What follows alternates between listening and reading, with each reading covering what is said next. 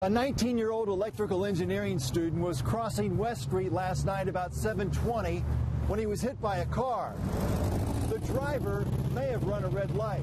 Two cars were involved in the accident at the corner of West and Michigan Streets on the edge of the IUPUI campus. Akul Madan was taken to Eskenazi Hospital in critical condition. He apparently had the right-of-way, just like the 18-year-old woman hit by an IPS bus on New York Street and killed last September.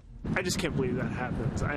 Honestly, I think people just need, when they're driving, they just need to be more aware of what's going on around them. Because there's a lot of stuff going on, especially with this construction all around here. You might have the right of way, but you don't want to assume that that driver sees you. At least 3 IUPUI students crossing streets have been struck by cars this school year. Concentrate on your surroundings. Don't be involved in your cell phone.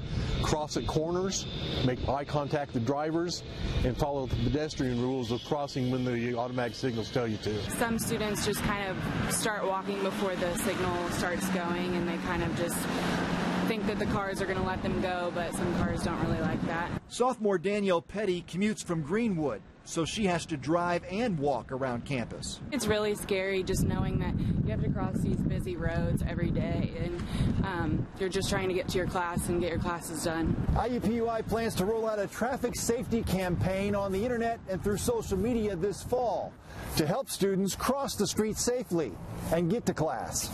I'm Rich Knight, Channel 13 Eyewitness News.